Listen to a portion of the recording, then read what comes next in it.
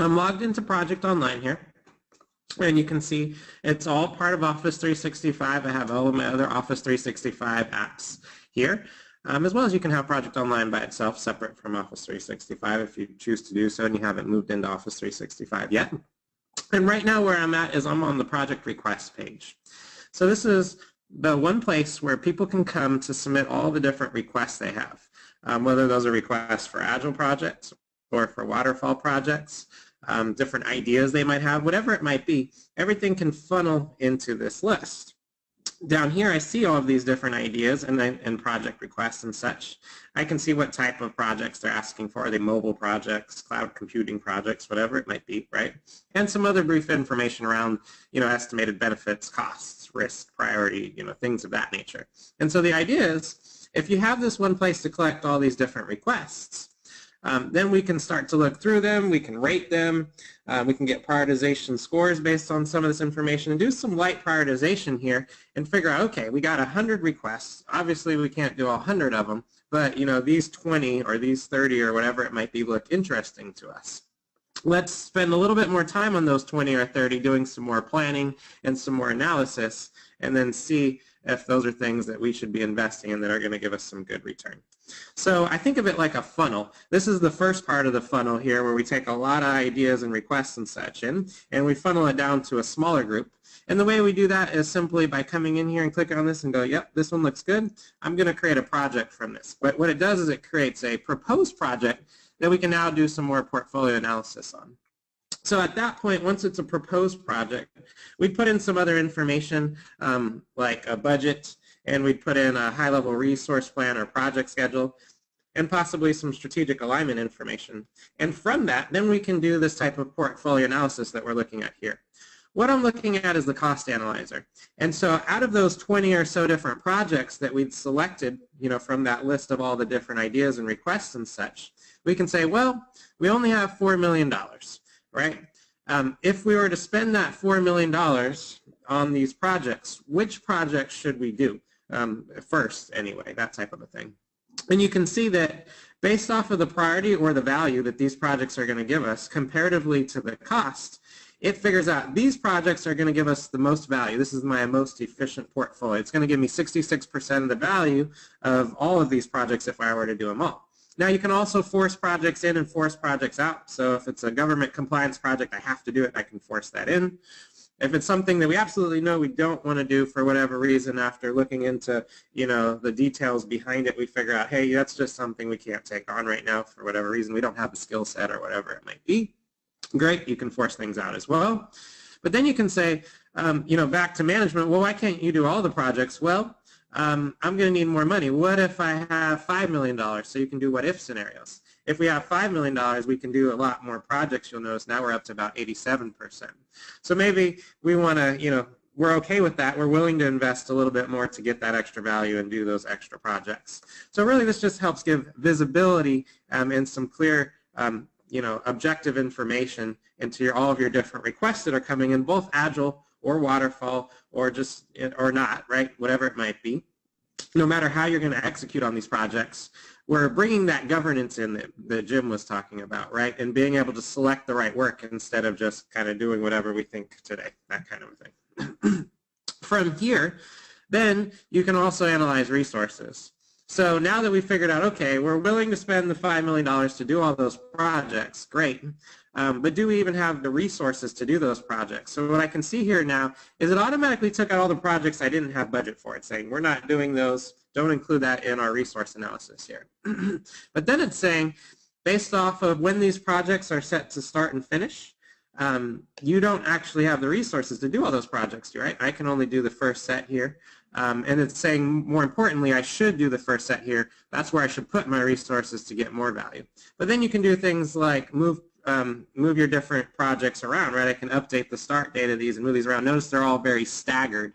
If I spread them out a little bit more and update some of the starts and finishes, then we can probably make more of these projects slip in here so that we can do those as well. The other thing we can do is we can hire more resources. So we can say, well, what if we hire 8 resources and then recalculate? That 62% of project value that we can get is going to go up because we're going to be able to push some more projects in. Now we can get 80% in, that type of a thing. So this whole process here allows me to start out with a large amount of requests, filter it down, and do some more detailed analysis as we've done here. And now we know, okay, if we hire 8 resources, and it even tells you what types of resources to hire if you go into some of the different requirement details and reports and stuff. Then we can do this set of projects. Now let's start planning those and executing on those projects. So I'm going to switch over here to my project view now, where I can see, okay, I've approved all these projects. We're ready to start, planning them out in more detail, the schedules and such. Some of these projects might be enterprise projects, or otherwise known as waterfall projects, and some of these projects are agile projects. But depending on, and that's going to depend on what the type of project is, right? Does it lend itself better to agile, or does it lend itself better to waterfall? If it's a software development project, maybe it's better to go towards the agile perspective, right? So then from here, I can pick and choose what tool I want to use. For example, for this Fabricam project, I could open this up in the Microsoft project in the browser. In Project Online, there's an online waterfall planning tool that you can use. I could also open it up in Microsoft Project Desktop, and I could build my and publish it back in. But if it's an Agile type of project, it lends itself well to that. Then what I'm going to do is hit Open in VSTS. When I do that, it's going to actually open this project up over in VSTS. So that we can come and we can build out our plan here. So I'm going to build out all my different epics, let's say, and then under those epics, I'm going to build different features. And under those features, I'm putting my user stories, and under that is all my development tasks and bugs and things of that nature that I might need to work on. So I can build out this plan over here. Then I just, all the things that I want to do. Then I'm going to drag and drop those into different iterations. And I can come into my board view as well. And I can update then status as we actually start to work on this, right? We've done our planning, we've assigned our tasks, we're starting to work on this. Now I'm just dragging and dropping items to active, to resolve, to close, whatever status you might be moving these items into. And as we're doing that, all of that status is flowing on back into Project Online, and we'll take a look at that in just a sec. Also, though, I might want to be tracking time on these items, so we can get an idea of how much time are we spending to build out certain features or user stories, or down to the detailed table if you want. So I can flip to my time view here, and I can come in and I can add time onto this and say I worked 4 hours on this item, and that information will push back into Project Online as well, so that you can kind of roll up time across all of your projects and get actual hours. So we can say the budget hours versus the actual hours, and we can also get resource management information out of that, right? To be able to see, are we utilizing our resources properly, and all types of good things that we'll take a look at. So from there, again, all that information is pushing back into Project Online. And now what I can do is I can click into my project here in Project Online. And if I want to get a view of all of that work that's going on and status of it, then I can come in Project Online, and right now I'm looking at this in the online planner, Microsoft Project's online waterfall planner, and I can see a view of this information. This particular view groups by epic, then feature, then story, and then all the detailed tasks below it, that type of a thing. And we can see that information coming back in. If you planned it into an iteration, here's your start and finish dates. If you've estimated work on that particular item, then that estimated work will come back in here. As you put actual work, that flows back in, so on and so forth, percent completes, etc. And our integration is very smart in the sense that not all of this information is in plain sight over in VSTS. Sometimes we have to do some different calculations and things to kind of map it to the right place and bring that information back in. So it's really a solution that we built based off customer feedback and requirements that allows you to kind of convert that Agile data into some sort of apples to apples type data so that we can look at it together in views like this, right? Also, let's say I wanted to see this by iteration, what's going on in the current iteration, that type of a thing. I can just change my view here. Now here's iteration 1. Here are all of my planned items and the status of those items and work, etc. Iteration 2 hasn't quite yet been planned. We've started to put things in there. As that's planned, more and more will pop in there, and when we get to 3, that'll come in, and so on and so forth. So you can hopefully see how that information really flows back into Project Online.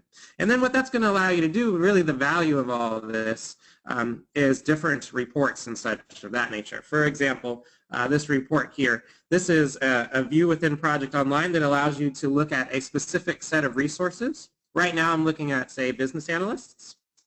And I can see here all of my business analysts. Here are the projects they're working on, whether they're agile or waterfall projects, doesn't make a difference, right? I'm pulling all that information in, and I can see that some people, like Amy, is over-allocated within the next few months here. And then other people don't have any work at all to work on, so we need to get on some projects that they're kind of hanging around, not doing a lot. But you can start to get these views of what people are working on. And if you want more details into that, you can flip into an assignments view, and not only can I see which projects they're working on, but I can get a lot more detailed information about Amy is working on this project, and here are the tasks or user stories, backlog items, whatever it might be if they're agile type projects. Rolling the agile work and the project work all together so I can see exactly what Amy's working on, how many hours she's spending, completes, et cetera, and get some real good visibility into that. Then, if I hop into Power BI real quick here, in Power BI we can build really nice, rich dashboards, and we have a set of rich dashboards and reports out of the box that you can utilize to get other visibility into this information. This particular one I'm looking at right now is what we call the hybrid portfolio dashboard. And I can see, as a whole, my portfolio, I have some cost goals, meaning we're not supposed to spend more than a certain amount of money. And right now we're a little bit under that, so we're looking pretty good. Again, across both Agile and Waterfall projects. From a risk perspective, we're a little bit under on risk, so we're doing good there. From an ROI perspective, we're a little bit over, and I missaid that we're actually spending a little too much over here. From ROI perspective, though, we're getting extra return for that extra cost at least, so maybe we're okay with that. You know, we can start to drill in and look into this information. But right next to these more traditional PPM types of charts, like bubble charts comparing ROI versus risk or ROI versus cost or whatever it might be, we can see things like sprint burn downs and bug trends if we just want to focus in on the Agile information all within one dashboard, right? Burn downs and things of that nature. But then each one of these visualizations you can click on, and you can really drill into these reports then if you want to get more information and see what's going on. I want to see all of my different projects grouped by portfolio is what we're looking at here. And I want to see how those projects are doing. I see overall status, schedule status, work status, resource costs, issues. You know, 3 of my projects are at risk, 22 of them are over budget, you know, these types of metrics and such. And then I can come in and I can filter and I can say, okay, I just want to look at projects that are having problems. Basically, all my ones where overall health is either red or yellow. Focus in on those projects, see what's going on there, and then I can even drill into then the different information like schedule. I can drill into my cost summaries for these projects. And again, right, these aren't just waterfall projects I'm looking at. It's rolling together the information from both Agile and waterfall projects all together for me into one place. I can, you know, keep tracks of things like risks and issues with these projects and really drill into whatever level of detail that I want. So hopefully from that you can see how we can take all this information within Project Online and all that information within VSTS, and you can manage the project in either tool, whichever one makes more sense and what's going to give you more value from an execution perspective. But we tie that back to the governance and selection, and then we create these different reports and dashboards that give you visibility into all of it together so you don't have to look in 2 different places or try to create these manual reports. And hopefully you can get a lot of value out of that solution, get a better idea of what's going on with your full portfolio, not just one or the other individually in silos.